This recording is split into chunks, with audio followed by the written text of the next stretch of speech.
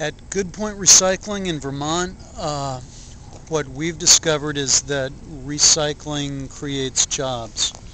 By taking out the bad stuff, the stuff that nobody would want. Uh, the only people poor enough to want it wouldn't have electricity.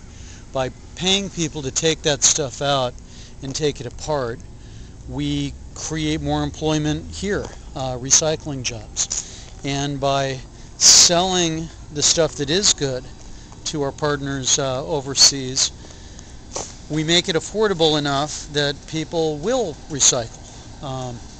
Charging people to take apart Pentium 4s that are needed elsewhere, that's kind of stupid.